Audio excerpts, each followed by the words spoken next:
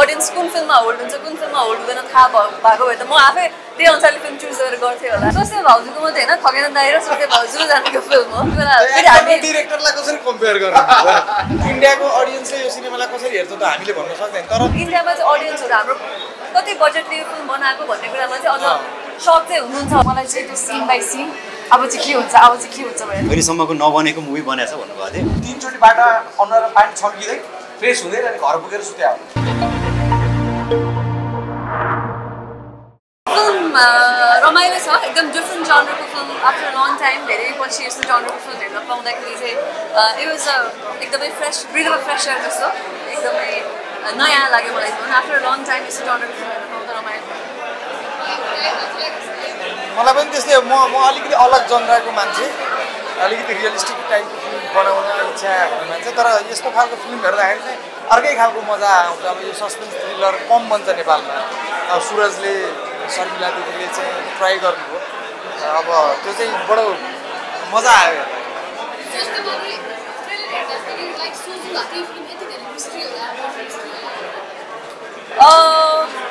mystery एक प्रकारको perception त भइहाल्छ ट्रेलर हेरिसकेपछि यो जनरको फिल्म हो भने अभियसली थाहा नै भइहाल्छ अब ट्विस्ट एन्ड टर्न्स म त्यस्तो धेरै हुन्छ नि त एन्टिसिपेसन या एक्सपेक्टेसन यो होला भनेर भन्दा पनि विदाउट एक्सपेक्टेसन नै फिल्म हेर्न आएको थिएँ ल जस्तो हुन्छ त्यो डिफ्रेन्ट जनरको फिल्म हो आइरहेको फिल्महरू भन्दा भनेर आनन्दले हेर्न आएको फिल्म हो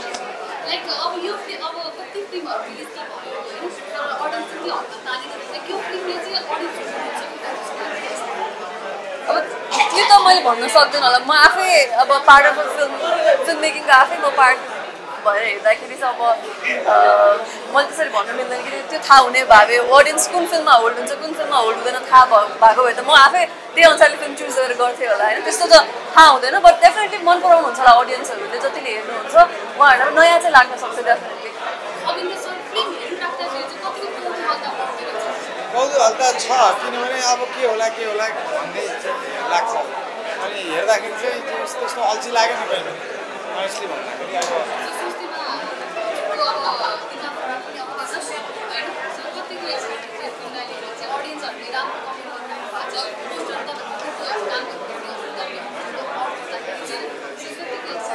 सोचे भाउजूको मात्रै होइन खगेन दाइ र सोचे भाउजू जानेको फिल्म हो एक्साइटेड छु अब अरूको पनि हो जस अहिले दुईजना हुँदाखेरि चाहिँ सुटिङ सक्यो हामी आई थिङ्क 36 डेजमा हाम्रो सुटिङ सकेर भर्खर रिसेन्टली चाहिँ हामी बाहिरबाट आएको सो राम्रो भयो फिल्म सुटिङ राम्रो भयो अब कस्तो हुन्छ ओके एक्टिङ चाहिँ कस्तो ओभरअल हेर्नु पर्दाखेरि एक्टिङ चाहिँ कस्तो लाग्यो तपाईँलाई कोसिसजीको अब हाम्रो शिल्पाजीको अनि त्यसपछि अब गौरवजीको एक्टिङ काम कस्तो लाग्यो भन्दै चाहिँ हामीलाई ठिक छ एक्टरहरूको काम त राम्रो छ स्वाभाविक लाग्छ एकदमै मजाले त्यो अब कहिलेकाहीँ अलिकति मेलो ड्रामा टाइपको हुने हुन्छ तर यो चाहिँ एकदमै स्वाभाविक चाहिँ लाग्छ कि यो अलिक फरक चिज हेरेको छु जस्तो भनौँ न त्यो एक्टिङ वाइज लाग्दैन सिम्पल सहज छ एकदमै एक्टरहरूको काम चाहिँ राम्रो छ त्यो एकदमै थोरै एक्टर्सहरू हुन्छ तर सबैजनाले होल्ड गरेर राख्नुहुन्छ दाइले भने जस्तै त्यो एकदमै सहज किसिमको काम गर्नुभएको छ सबैजनाले त्यस्तो अब तीनजनाकै मेन काम भएको भएर तीनजना एकदम राम्रो काम गर्नुभएको छ स्पेसली अब गौरवजीको त फर्स्ट फिल्म होला फर्स्ट फिल्म जस्तो फिल हुँदैन शिल्पाको त शिल्पाजीले राम्रो गरिरहन्छ कोसिस दाइले त अझ यस्तो प्रकारको क्यारेक्टर्स एकदम मजाले पुल अफ गर्ने भएको भएर चाहिँ आई थिङ्क सबैजनाले एकदमै राम्रो काम गर्नुभएको छ प्लस अब सुरजको चाहिँ फर्स्ट डेब्यू मुभी हो होइन एज अ डिरेक्टर पनि त्यस्तो नयाँ डिरेक्टरको फिल्म हो भन्ने त्यो चाहिँ फिल हुँदैन कहीँबाट पनि सो सबै टिमको काम एक हिसाबको राम्रो छ भनौँ न सुरजजी अब डिरेक्टर हुनुहुन्छ पहिले तपाईँसँगै फिल्म डेब्यू गर्नुभएको डिरेक्सन फर्स्ट डेब्यू रहेन छ यो हिसाबले गर्दाखेरि त्यो टाइमको काम र डिरेक्सन कुन चाहिँ बेटर लाग्यो अब त्यसै कम्पेयर त गर्न मिल्दैन बिकज अब त्यति बेला फेरि हामी डिरेक्टरलाई कसरी कम्पेयर गर्नु एक्टरको काम अलग हुन्छ डिरेक्टरको अलग बट एउटा कुरा चाहिँ मलाई अघि फिल्म हेर्दाखेरि पनि के याद आइरहेको थियो भन्दाखेरि हामी वेआर भेरी यङ त्यति बेला 1920 थियो अझ म हुँदा अलिकति यङै हो सुरज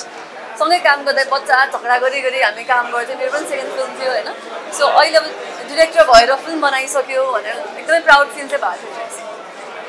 ओके जस्तो अब यो फिल्म चाहिँ इन्डियामा पनि रिलिज भइरहेछ त्यो भएको हिसाबले गर्दाखेरि इन्टरनेसनल मार्केटको लागि यो स्टोरीले दर्शकलाई कतिको लाग्छ कि होइन कति यस्तो अब कुनै पनि सिनेमाको त प्री एजुम्सन गर्न सक्दैन किनभने अब त्यसलाई चाहिँ अडियन्सले कहाँको अडियन्सले कसरी हेर्छ जस्तै पर्सनल्ली मलाई हेर्दा पो म इन्जोय गरेँ मजासँग जति पनि टाइमको ड्युरेसन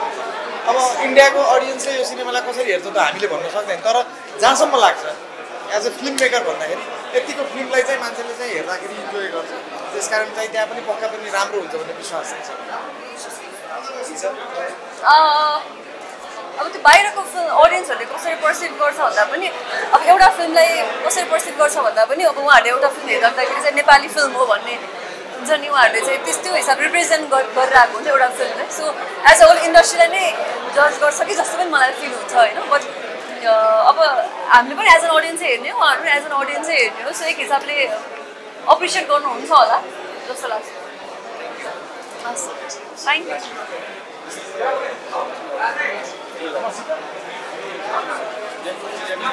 सुनेन नेक्रोफिलियाको कन्सेप्ट यो बनाएको छ नि कतिको नयाँ लाग्यो यसको बारेमा मैले दिपेन्द्रजी हाम्रो होइन हेरेको थिइनँ मैले हो त्यो दिपेन्द्रजीलाई भने मैले तपाईँलाई कसरी यो आइडिया निकाल्नु भयो भनेर त्यहाँ फिल्म सकिने बित्तिकै उहाँले सानो इभेन्टहरू सुनाउनु भयो मलाई बडो इन्ट्रेस्टिङ लाग्यो यस्तो हुन्छ भने मलाई थाहा थिएन तर यो त्यही भएर पनि झन् नयाँ लाग्न सक्छ मान्छेलाई ओ यस्तो पनि हुँदो रहेछ यसको कन्सेप्टमा मैले पुरानो हलिउड फिल्महरू हेर्नु हेरेर पनि मैले त्यति मार्क नभएको मैले पनि हेरेको थिएँ सो त्यो कुरा मलाई पनि इन्फ्याक्ट एकदमै भनौँ मैले अगाडि चाहिँ अलिक ग्यास चाहिँ गरिसकेको थिएँ मैले त्यो के भनौँ त्यस मजा आयो त्यो कुराले अनि अघि विशालजीको कुरामा थोरै थोरै इन्डियाको जुन कुरामा चाहिँ अब उहाँहरूले मन पराउनुहुन्छ कि हुँदैन भन्ने भन्दा पनि अझ इन्डियामा चाहिँ अडियन्सहरू हाम्रो कति बजेटले यो फिल्म बनाएको भन्ने कुरामा चाहिँ अझ सक चाहिँ हुनुहुन्छ होला कि किनकि जुन हिसाबको बजेटमा उहाँ फिल्महरू बन्छ र यहाँ हाम्रो जुन हिसाबले फिल्महरू बनिरहेछ कति बजेटमा हामीले कतिको पुल अफ गर्न सक्छौँ भन्ने कुरा चाहिँ आई थिङ्क इन्डियन अडियन्स एकदम सरप्राइजिङ चाहिँ हुनसक्छ होला सायद थ्याङ्क यू सुनेको पनि हो हामीले देखेको पनि हो जस्तो लाग्छ होइन कतिपय कुराहरू दबाइएको पनि छ जस्तो लाग्छ कतिपय कुराहरू चाहिँ आएर नआएको जस्तो पनि लाग्छ त्यही भएर यो कहीँ कतै चाहिँ यो टाइमसँग मिलेको पनि छ जस्तो पनि लाग्छ लाग्नलाई चाहिँ तर पनि फाइनली मुभी त मुभी नै हो होइन एउटा कल्पनाकै संसार हो इन्टरटेनमेन्ट बेस्ड हो त्यही भएर तर सुन्दर देख्नु त देखिएको जस्तो लाग्छ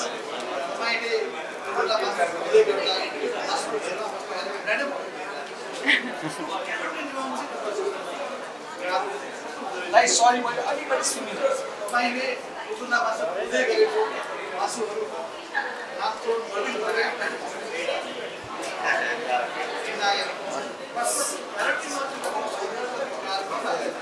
त्यो त दाइ यति गाह्रो भएको थियो कि अब त्यो राति त्यो झोला बोकेर त्यो एउटा साइकोलोजी बोकेर झोला मात्र होइन त्योभन्दा गर्नु साइकोलोजी थियो होइन त्यो बोकेर हिँड्दाखेरि त अब कुकुर पनि फेरि नखाने क्या कति जबरजस्ती तानेर ल्याउनु पर्ने टाइपको सिचुएसन पनि थियो क्या होइन अनि त्यो भएर चाहिँ हामी होल टिमलाई नै गाह्रो भएको थियो मलाई मात्र होइन सबै टिमको टिमअप राम्रो भएर नै फाइनली हजुरहरूको माया सबैको माया पायो होइन त्यही भएर होल टिमले मिहिनेत गरेको होल टिमलाई गाह्रो भएको त्यो चाहिँ खाना त खाएँ मैले मजाले त्यस्तो चाहिँ भएन दाइ त्यो चाहिँ भएन तर त्यो चाहिँ जुन त्यो ब्लडी सिन छ नि त्यो चाहिँ हामीले लाइक 48 आवर्स त्यही रुमभित्र बसेर 48 आवर्स कन्टिन्यू सुट गरेर हामीले त्यतिखेर चाहिँ फिजिकल्ली तपाईँको मेन्टली प्रत्येक कुराबाट चाहिँ एकदमै टायर्ड भएर भोलिपल्ट गाडी ड्राइभ गरेर आफै आउनुपर्ने थियो 3 चोटि बाटो अनुहारमा पानी छम्किँदै फ्रेस हुँदै अनि घर पुगेर सुत्या हो शिल्पाजी हजुर हजुरलाई प्रिमियरभन्दा अगाडि चाहिँ हजुरले हेर्नु भएको थिएन मैले थिएन मेरो फर्स्ट टाइम हो फिल्म हेरिरहँदाखेरि हजुर सुटिङको टाइम त अभियसली यादै हाल्छ हेरिरहँदाखेरि चाहिँ कस्तो भाइब्स भएको थियो हजुरलाई चाहिँ कतिको गुस्बम्स आयो एकदम मैले खास अब एक्सपेक्टेसन के गर्ने भइरहेको थियो किनभने फिल्म हामीले सुट गरेको अलमोस्ट एक वर्ष भइसक्यो होइन सो मलाई चाहिँ मेरो क्यारेक्टरले त्यो इमोसन्स क्यारी गर्छ कि गर्दैन थ्रु आउट द मुभी किनभने हजुरहरूले पनि देख्नु एकदमै डिफ्रेन्ट सेड्स द क्यारेक्टर्स त्यो मलाई चाहिँ त्यो सिन बाई सिन अब चाहिँ के हुन्छ भनेर थियो मैले कति पार्टहरू स्क्रिप्टको पार्टहरू बिर्सिरहेको थिएँ बट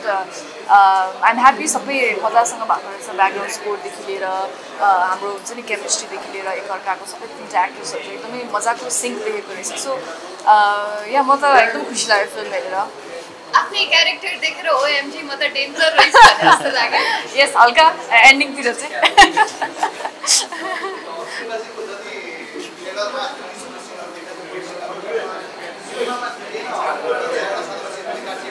हजुर हजुर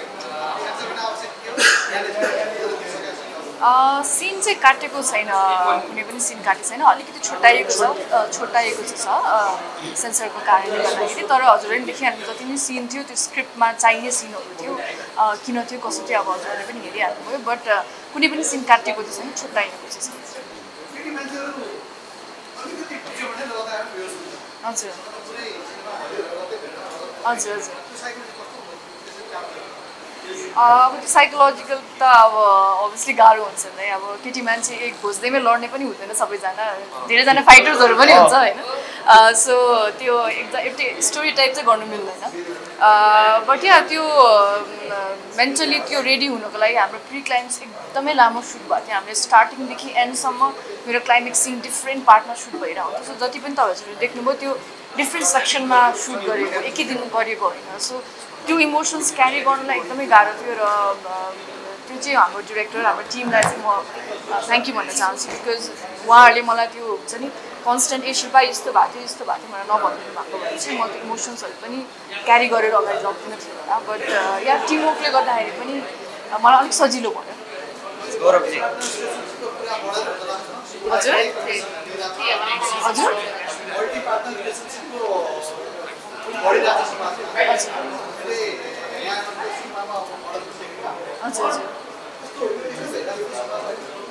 भइरहेछ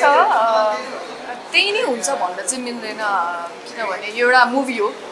फिक्सनल क्यारेक्टर हो फिक्सनल मुभी हो हामीले जे पनि इमेजिन गर्न पाउँछौँ that's why it's called cinema it's called movies तर हो समाजमा घटी पनि रहेको छ हामीले पनि देखिरहेको छौँ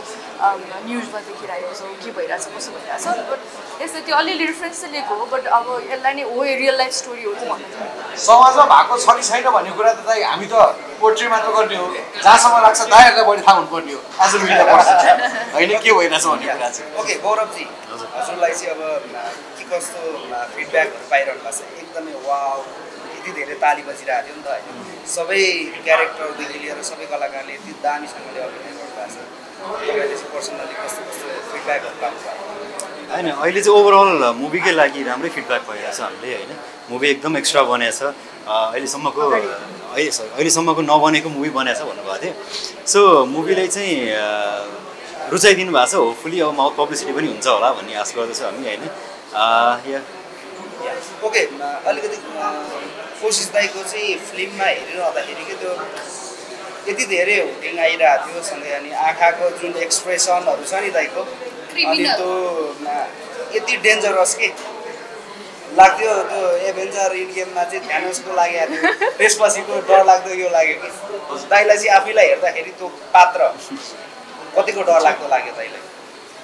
त्यो क्यारेक्टर मैले आज हेर्दाखेरि मलाई एकदमै डुबेँ हुन त आफूले गरेको काम प्रायः जस्तो सबैलाई माया मनैपर्छ एक हिसाबले भन्ने हो भने त्यो ह्युमन नेचर नै हो तर पनि यसो हेर्दाखेरि अलिकति भए पनि कोसिस भनेर बाबुआमाले राखिदिनु भएको नामलाई मैले ट्राई चाहिँ गरेको छु कि जस्तो लाग्यो त्यही माथि अब यहाँ सबैजनाले यति धेरै माया गरिदिनु भएको छ अवश्य पनि खुसी लागेको छ एकदमै धेरै खुसी लागेको छ र जुन आँखाको कुराहरू जुन सबटेक्स्टको कुरा छ मुभी हेर्नुभयो यसमा मेरो टेक्स्टभन्दा बढी सबटेक्स्ट चाहिँ छ जहाँसम्म लाग्छ र म चाहिँ अलिकति सबटेक्स्टमा मैले यदि केही कुरा बोल्न सकेँ भने म चाहिँ त्यहाँ चाहिँ सक्सेस भएको आफूलाई धेरै पहिलादेखि मैले त्यो मेरो आराधनीय गुरु वीरेन्द्र हमानसँग मैले त्यही सिकाएँ त्यही भएर मलाई चाहिँ त्यो कुरा चाहिँ एकदम मनपर्ने भनेर मैले ट्राई चाहिँ गरेको छु हजुर हजुर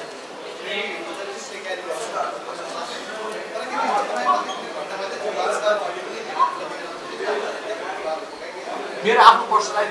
चाहिँ त्यो छैन म त सानैदेखि नै बाबा मम्मीको एकदम प्यारो जेठो छोरो अब अनि मैले जे भन्दाखेरि पनि मलाई माया गर्थेँ म एकदमै राम्रो परिवारमा राम्रो एकदम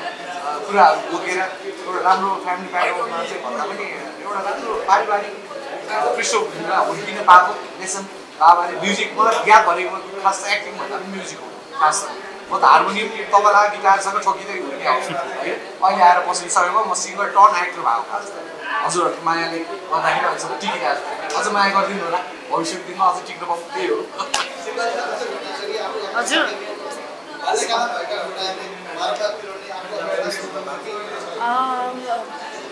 त्यस्तो अब नजिकको साथीहरूको त छैन तर मैले सुनिरहेको छु किनभने चाइल्डहुडमा घटेको ट्रमाहरूले चाहिँ पछिसम्म पनि त्यसलाई हामी ठुलो हुन्जेलसम्म पनि साइकोलोजिकली एकदमै इफेक्ट पार्छ र मैले धेरै मेरो चिन्तानको साथीहरू पनि थेरापी जानुहुन्छ होइन साइकोलोजिस्टकोमा जानुहुन्छ त्यो चाइल्डहुड ट्रमाले गर्दा हुन्छ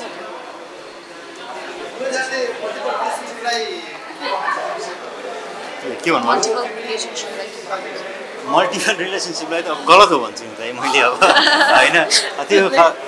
एक किसिमको अब त्यो अहिलेको अब फेसन यो ट्रेन्डै भइसकेको छ होइन त्यो भनेको त अब हुनु हुँदैन जस्तो लाग्छ हजुर अब दाइ अब त्यो देखिन्छ नि दाइ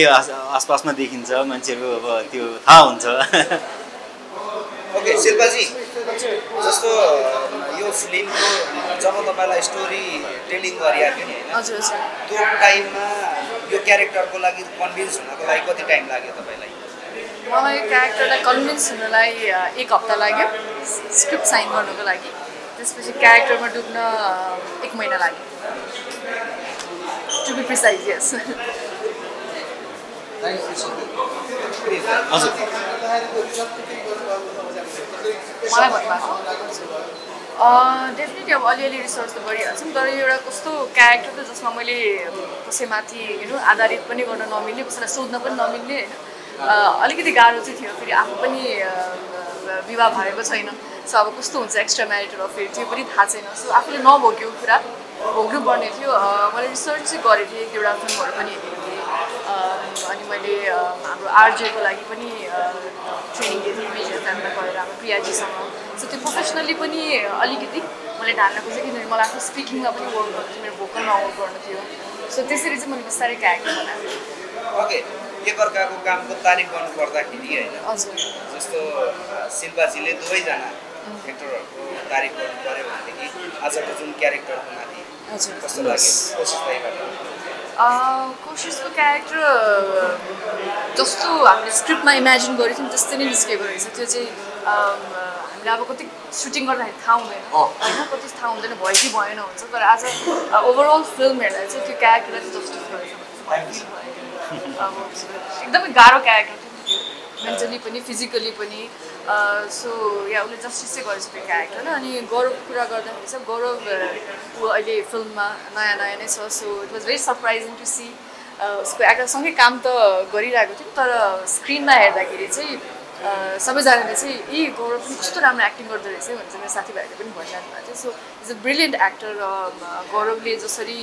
मलाई कम्फर्टेबल बनायो फिल्म गर्नको लागि खेल्नको लागि त्यसको लागि पनि I'm always thankful to him so yes Nepali film इन्डस्ट्रीमा एउटा राम्रो नयाँ कलाकार आउनु भएको छ साथ दिनुहोस् होला कोसिस दाइ दुईजनाको कामको तारिफ गर्नु पर्दाखेरि आजको के कस्तो लाग्यो हजुरलाई अब तारिफ गरेर सकिँदैन भ्याइँदैन रात पर्छ होइन सर्टमा भन्नुपर्दाखेरि आई विन लभ विथ शिल्पाको कामको लागि आज है यति मन पऱ्यो कि शिल्पा साँच्चीको भनेको गौरव आज इन्डस्ट्रीमा छ गौरव इन्डस्ट्रीमा आएकोमा मलाई एकदम धेरै गौरव लागेको छ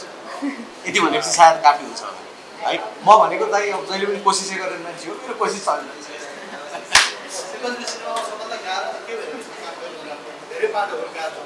हजुर हजुर आई थिङ्क सबैभन्दा गाह्रो क्लाइमेक्स सिन पनि थियो मेरो लागि क्लाइमेक्स सिन पनि थियो र अब कतिवटा त मैले भन्न मिल्दैन अहिले मिडियामा तर मेरो स्टार्टिङको फर्स्ट सिन पनि मलाई एकदमै गाह्रो भयो त्यो गर्नको लागि चाहिँ ओके अब लास्टमा इन्टरनेसनली अब इन्डियामा पनि यो फिल्म चल्दैछ त्यो भएको हिसाबले गर्दाखेरि एक्सपेक्टेसन चाहिँ अब के छ होइन किनभनेदेखि इन्डियामा के कस्तो फिडब्याक आउने Nepali film as a represent पनि हो नि त हिसाबमा चाहिँ एउटा फिल्म चाहिँ इन्डियामा इन्टरनेसनली जाने खालको चाहिँ बने जस्तो लाग्यो मलाई आज हेर्दाखेरि चाहिँ किनभने अस्तिसम्म चाहिँ हामीलाई पनि अब एज एन एक्टर हामीलाई अलि जहिले पनि एउटा डाउट हुन्छ नर्भसनेस हुन्छ फिल्म कस्तो बन्यो होला के गर्ने होला तर हेरेको पनि थिइनँ फेरि फिल्म तर आज फिल्म हेरेपछि चाहिँ डेफिनेटली यो इन्डियामा पनि एकदमै राम्रो गर्छ भन्ने मलाई आशा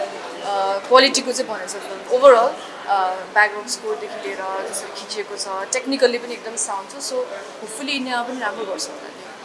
कुनै सिन हेर्दाखेरि चाहिँ तपाईँलाई अलिकति सक लागेन कुन सिनैमा सक लागेको सिन चाहिँ I think कोसिसको मार्नेवाला scene that particular whole scene because हामी त्यो सिन हामी सुटिङमा थिएनौँ सो मलाई चाहिँ I was very excited to watch कसरी खिचेको रहेछ सो या त्यो सिन चाहिँ ओके भोलिदेखि फिल्म रिलिज हुँदैछ अब फिल्म त हामीले हेरिहाल्यौँ होइन दर्शकहरूले हेर्न बाँकी छ धेरै धेरै सफलताको शुभकामना र थ्याङ्क यू सो मच हजुरहरूलाई थ्याङ्क यू सो मच